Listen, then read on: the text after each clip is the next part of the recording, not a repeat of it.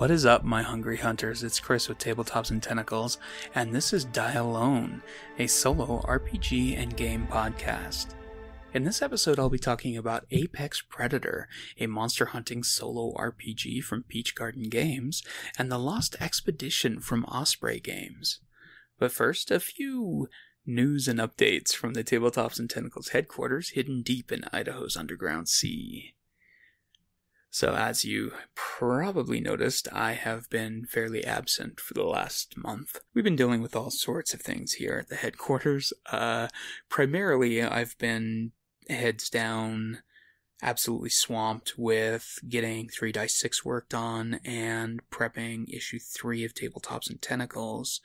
And on top of that, I had a couple of deadlines for the Partners RPG I was doing art for, and some Cold War stuff I was doing for Gallant Knight Games, and I was just absolutely overwhelmed. And then as the heat really hit us here, which isn't significant here compared to like poor Portland and those guys this time of year, but it seems to have exacerbated whatever this mystery medical condition my wife has and made things complex here.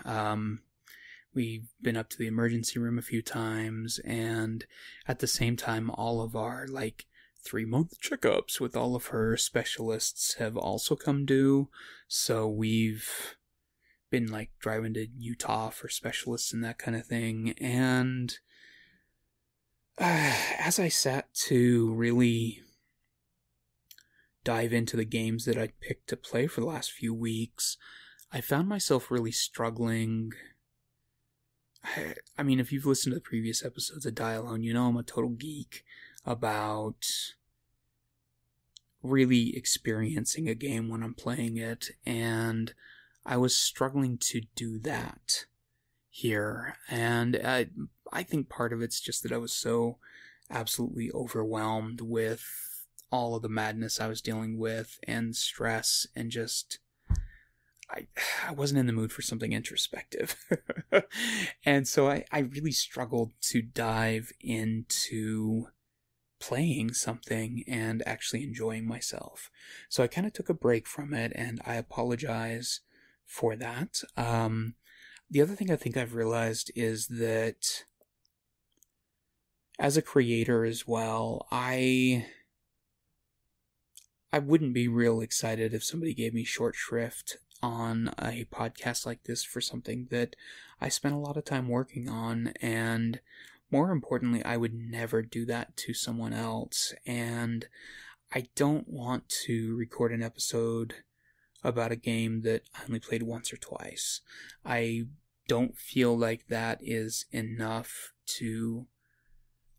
despite the fact that this isn't a review podcast per se, I do like my opinions to be at least somewhat informed, even though they are my opinions, and they by no means will line up with anyone else's, particularly when we're talking role-playing games. But I still want to give these games time to breathe and to live a little bit on my table. And that means I am going to be converting our release schedule to a bi-weekly schedule. I'll be putting out 2 episodes a month, and hopefully each of those will include an RPG and a solo board game of some sort. But we'll see. I'll definitely have at least one. Before we dive into the games this week, I do have a few Kickstarter-related announcements. First of all, if you backed 3-6, I am still hard at work on that. The Delve Your Own Adventure solo zine part of those has been an interesting challenge, because the Egg Hunt is designed to be very much an old-school choose-your-own-adventure game book. And The Lost City, I made the choice to go the opposite direction with it and make it more of a hex crawl adventure exploration type game. And those are 2 very different things. I realized in my head I was thinking, oh, they're both still sort of choose your direction, fight the creature or run away kind of thing. but as I started writing each of them, they're very different in tone. The Choose Your Own Adventure stuff is very cliffhangery, narrative-based storytelling, whereas the Hexcrawl style is more of like a discovery and exploration thing. And I'll be really curious to see which people prefer. I know which one is easier for me to write, and I'm not going to tell you which, but I definitely have an easier time diving in and getting lost in the world with one way versus the other, but they're both really an entertaining challenge for me. I'm loving working on this game. It kills me that it's not out yet. It was supposed to be out this month, and obviously that's not going to happen, but it is moving along. The zine version of the core book for 3-6 is basically ready to rock and roll, and I am all in on working on the deluxe core book now, as well as a ton of illustrations. I've done like 20 new little spot illos for over the last week or so for the different books, and it's super fun. I'm getting really tired of drawing mushrooms, despite the fact that I have like other shimmer stuff that I want to work on. Beyond that, Tabletops and Tentacles issue 3 is now live on Kickstarter, and I am so proud of this issue.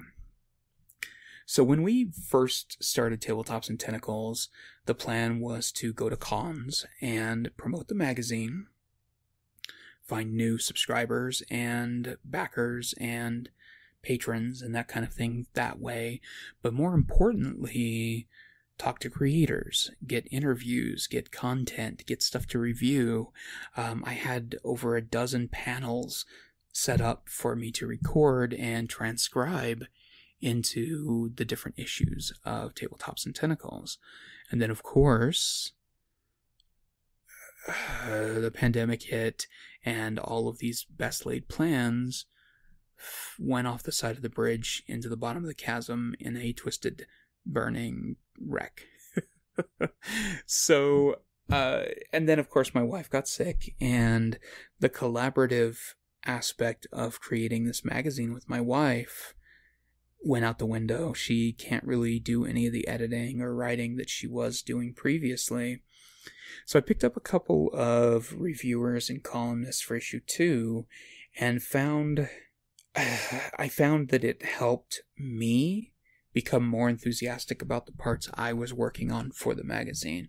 So for issue 3, I reached out to a ton of creators and columnists and reviewers, and we are making the biggest issue of Tabletops and Tentacles yet, which is ironic since it was going to be the smallest one. But it's the cryptid issue, which is all Sasquatch and sea creatures and chupacabras and Mothman and just all that fun woods creatures that I just absolutely adore. And I've got over 24 contributors doing role-playing adventures and stories and artwork. I think it's going to be my favorite issue so far. And it's been an interesting one because we ran a Kickstarter for the first issue, but it was sort of for the full 10 issues of Volume 1, which only 2 have come out so far because it's been a crazy year and a half. Issue 3 sort of marks a soft reboot for it. We're going to have new content in it. There's going to be like a Troika character in each one.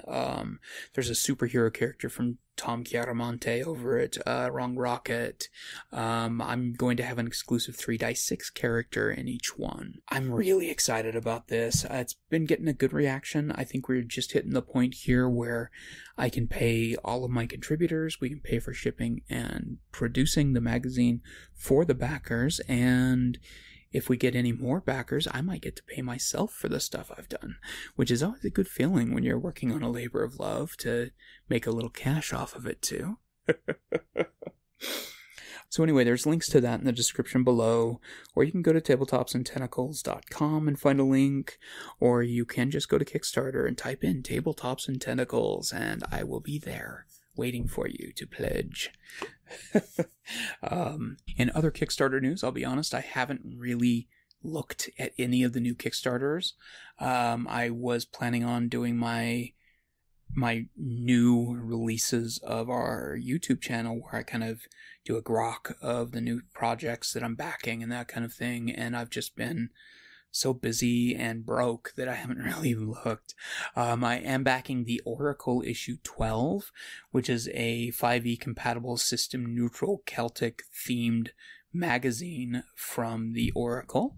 They're funded, they've got 5 days left on it, and it looks really cool.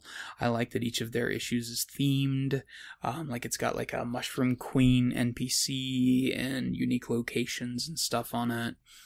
And then I'm also backing Nova, which only has about, by the time this is posted, probably 70 hours left, but it's just an absolute killer mech-filled RPG that's powered by Lumen, which is a specific RPG system from Spencer Campbell, and it looks great. The artwork in it's fantastic.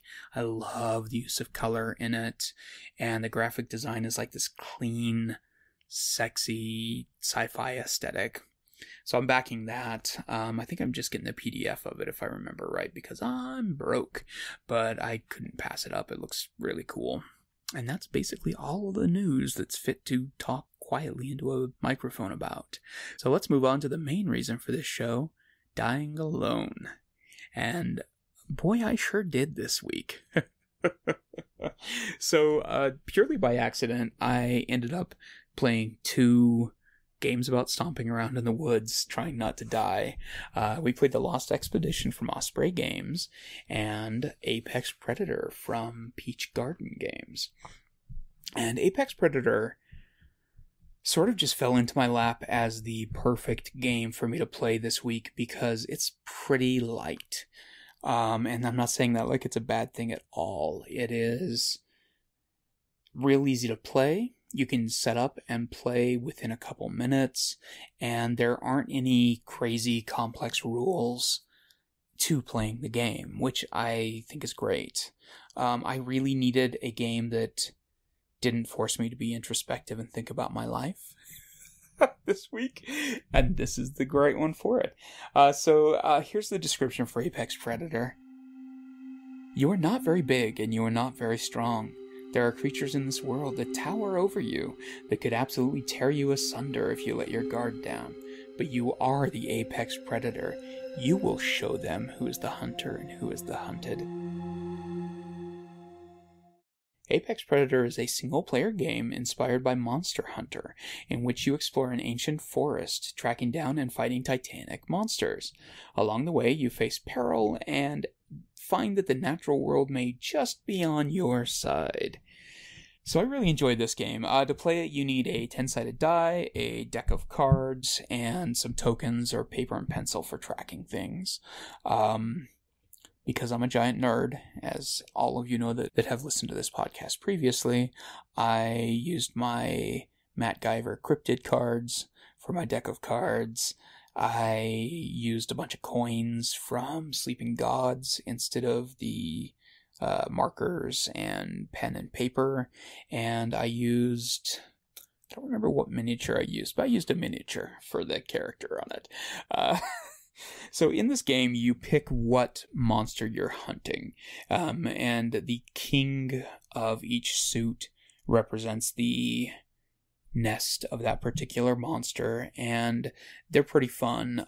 There's 4 different ones, and each one has a very different personality to it. You can hunt the Drahaya, the tunnel lurker. You can hunt the Ruilax, the treetop dragon, Manka, the rainbow devourer, or Rumkal, the roaring menace. And each one is illustrated with this kind of fun watercolor cave painting style, and those are the only real illustrations in the book. It's a fairly simple design as far as that's concerned, but I do really like these. The author on this So I believe this was written by Rachel over at Peach Garden Games. It doesn't actually say anywhere in the book who wrote this, but I'm relatively certain it was Rachel. And it's definitely a love letter to the Monster Hunter video games in both the sort of the description of the creatures and the way it's written and the way you play the game. So you pick a monster, and then you pick a certain number of cards depending on how big of a game you want. You can do a 4x4 grid, a 4x5, or a 5x5 grid, and you lay the cards out face down, and you just set the rest of the cards to the side. And you take your little character, you put him on your camp, which I believe is the Ace of Spades, and each turn you walk onto the next space. And it's really fairly simple.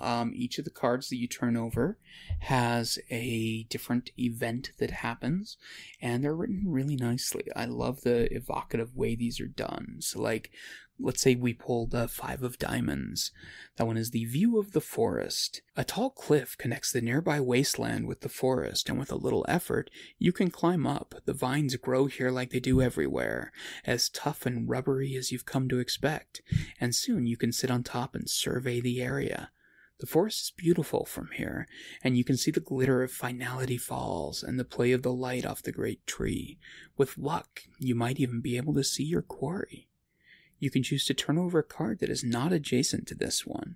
So each of the different cards that you run into have different things that happen. You can gain HP, you can gain advantage, which helps you in the final battle against the monster.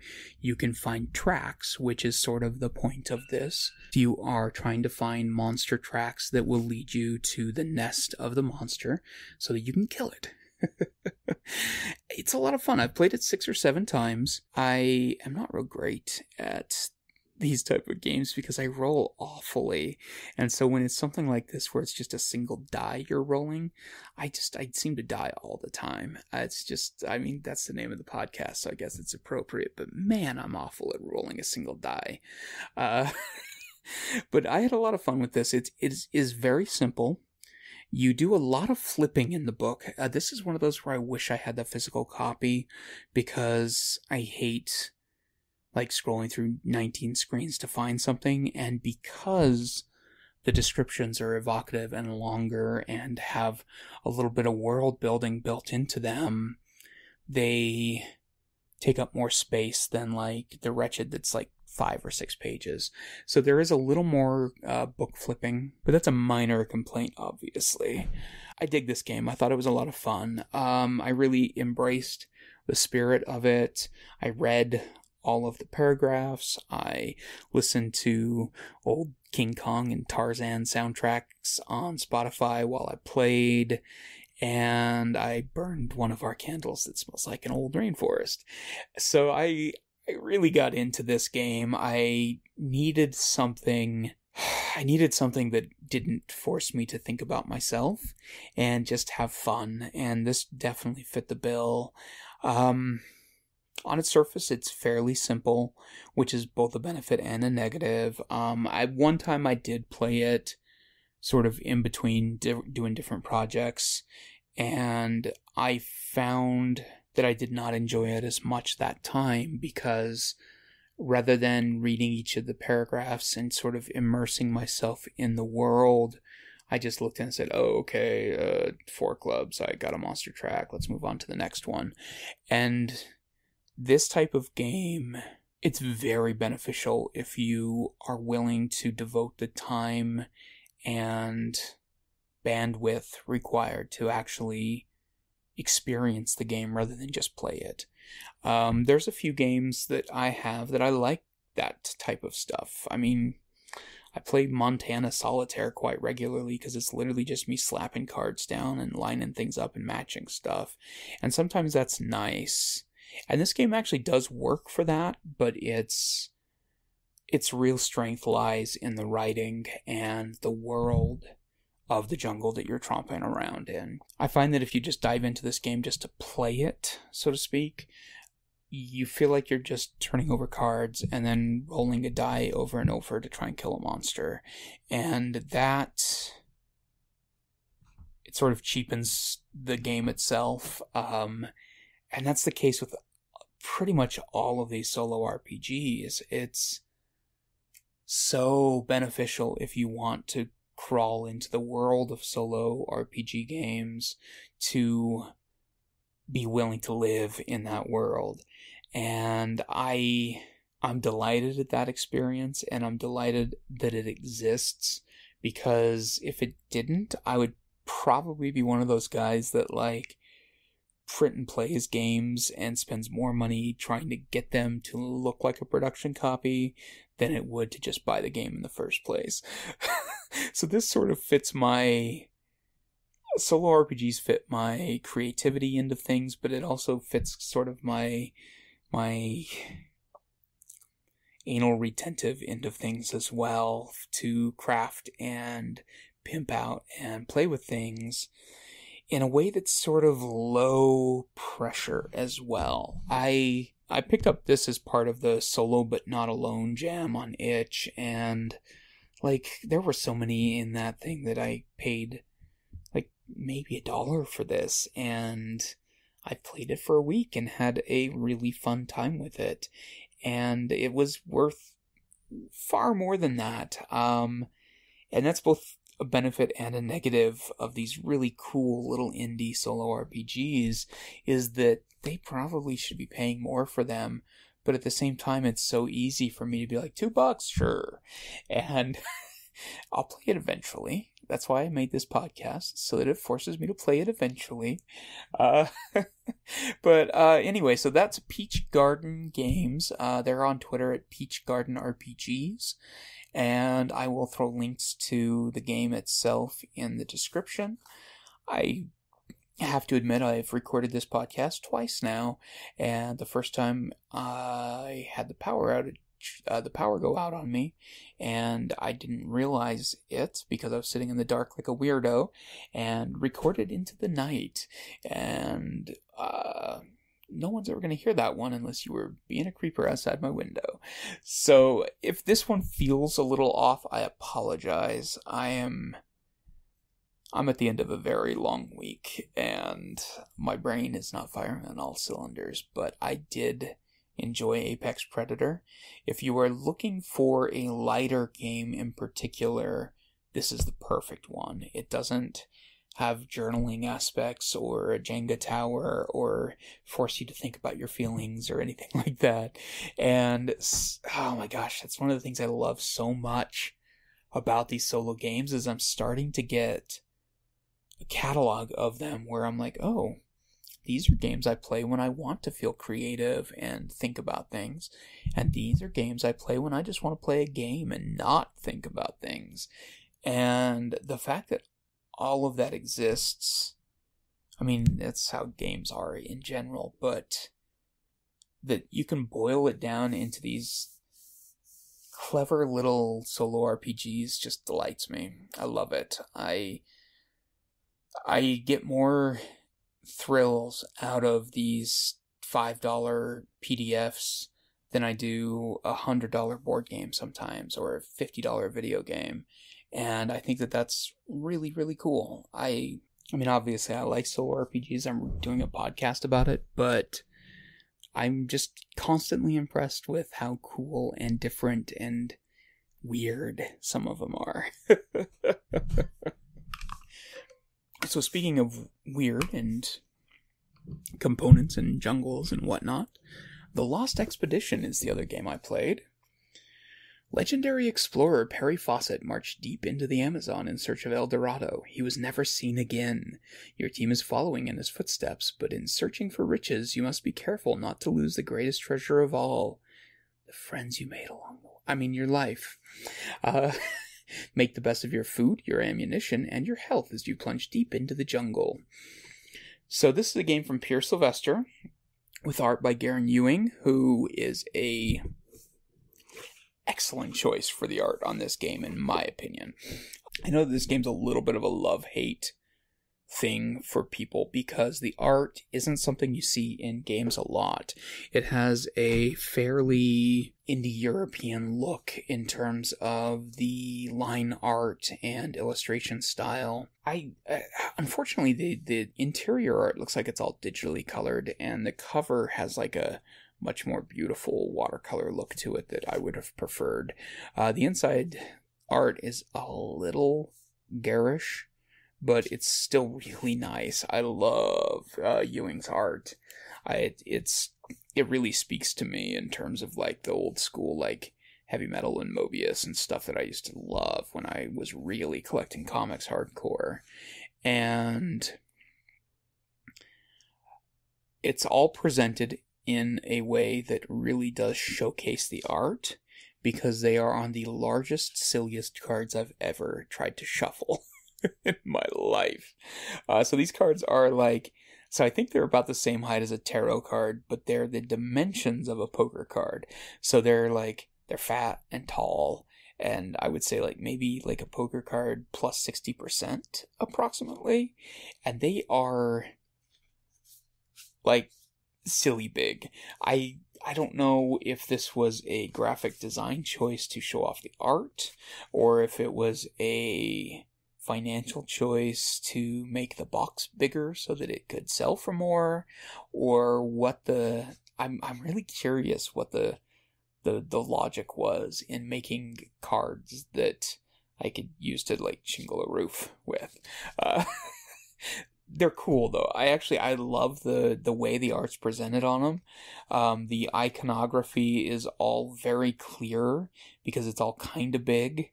Honestly, like, I don't know how to say this. Like from an artist standpoint, there are almost uncomfortable spaces of emptiness on these cards. I know that sounds really weird, but like if these were poker-sized cards, the font they use and the text that they used and the iconography would all feel normal, but because they're all big, they somehow like inexplicably make me feel like a little kid while I'm playing the game, and it's not a little kid game. So I'm a huge jungle exploration fan. I'm sure it all stems from me being too young the first time I watched Predator, and I loved that movie, and I will watch literally anything that has somebody tromping around in a jungle in it, and I will listen to audiobooks about weird tropical diseases and skin-eating funguses and things, and this game captures a lot of that in a way that I was really impressed with. It's a rough life out there in the jungle, especially back in Fawcett's time frame. And in the Lost Expedition, you control four guides as you are attempting to reach El Dorado. I played this game off and on for about 2.5 weeks, and I am never going into the jungle because I will die right away. The number of times I died in this game, often before I was even in the jungle for more than a couple of days, it's very humbling as someone who was a Boy Scout and thinks he's vaguely competent in the woods, because boy oh boy, I am real bad at jungle life.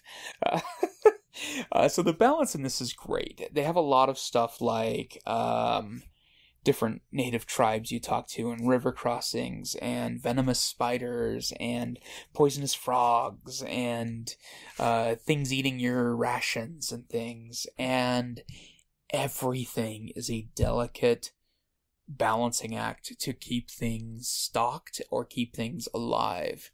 And it forces you to make some really difficult decisions at times, whether you want to use that one bullet to get to meat, or if you want to save that bullet for later and avoid dying because you can fend off a venomous snake or something like that.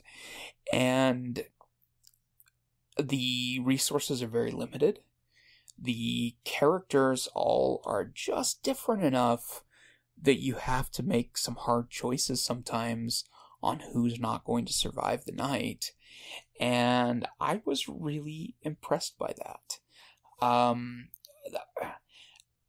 All of my comments about the size of the cards aside, this is a really nicely made game.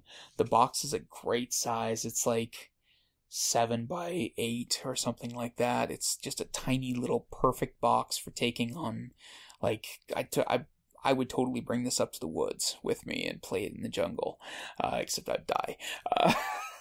But it's, the cards are really nice. They have a matte finish to them that doesn't glare too much when you're playing, and like it's got like just a simple little meeple and some nice tokens, and it's just a really nicely designed little box game that could have been half this size if they'd used regular cards.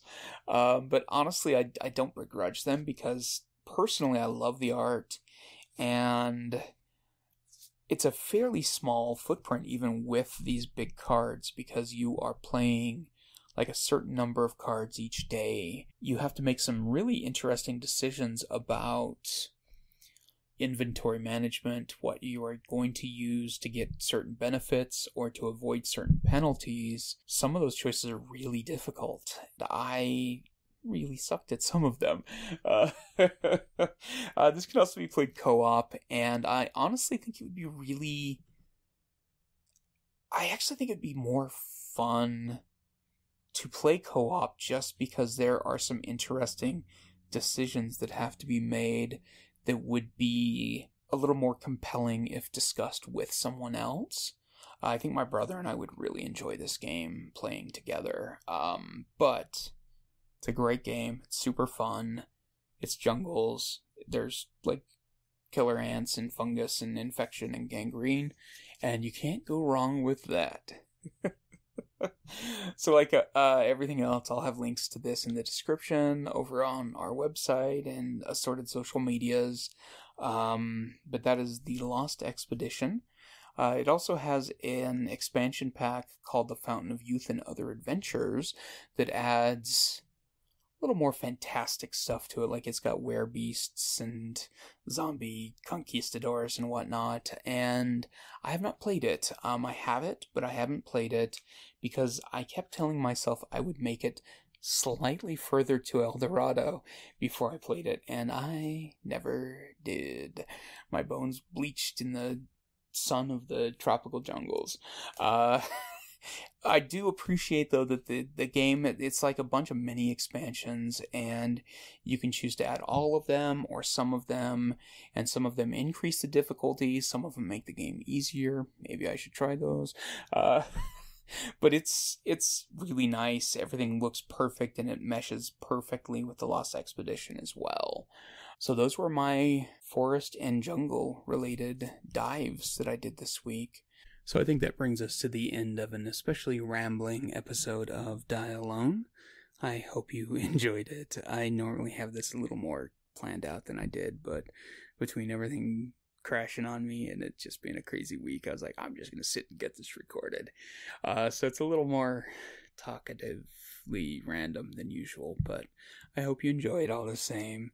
As always, if you'd like to support the channel and the podcast and the other weird crap we do, you can find links to everything on tabletopsandtentacles.com.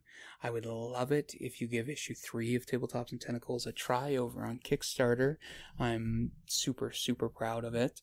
And as always, you can also go to Patreon at patreon.com/deeplydapper and become a curiosity over there. That helps me... Well, it helps me feed my dog and buy coffee, and I'll tell you what, I need some coffee. As always, as well, if you are a game creator, particularly if you make solo games, or if you have something you'd like us to review in the magazine at Tabletops and Tentacles, where we review film, books, games, toys, virtually anything you want to give us, we will talk about it in the magazine.